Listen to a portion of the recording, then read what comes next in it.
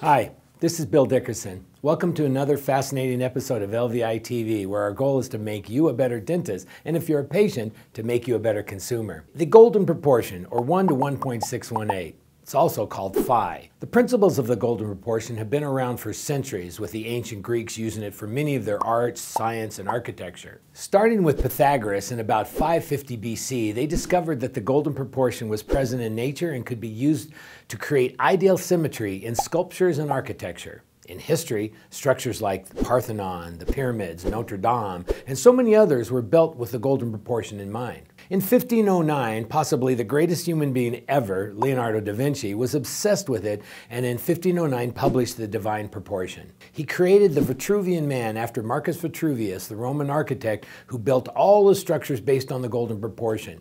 His discovery is that humans are in a significant part based on the golden proportion.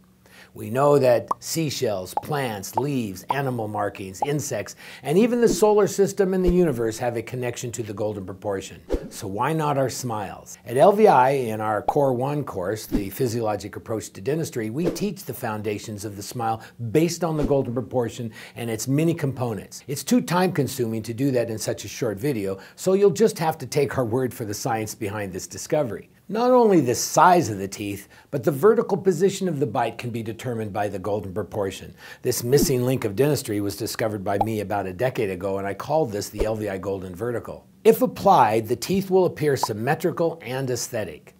One of the problems is that we have been seeing worn down, stubby teeth for so long that prevalence has become normal. And it's not. Prevalence just means it's prevalent, not that it's normal or correct. Obviously, there are exceptions to using the LVI Golden Vertical as a guide, particularly when there is a skeletal deformity like an anterior open bite. But for the masses, it's an ideal way to determine the length of the centrals and the vertical that the bite should be developed to, regardless if done orthodontically or restoratively. Assuming that all other dimensions of the bite are correct, the horizontal, the anterior posterior, the yaw, decompression, torque, etc., then at this vertical the muscles will be comfortable and the pain elimination due to the muscles, or what we call TMD, will be eliminated. So if you're a dentist and you don't know about the principles of the golden proportion in developing a smile, please come to LVI and find out its importance and how to develop that perfect smile. If you're a patient and you're considering having aesthetic dentistry like veneers or a full mouth reconstruction,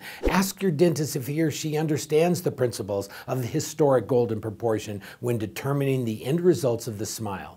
If not, you may want to seek one out that does, to ensure the science behind developing that perfect smile.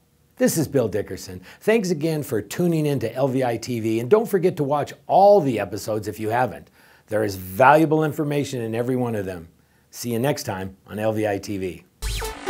You're definitely learning something new, a little bit more every time you come out here, but it's always being... And once the cat was out of the bag, he actually fired her. You're fired. A little further south, an enterprising woman...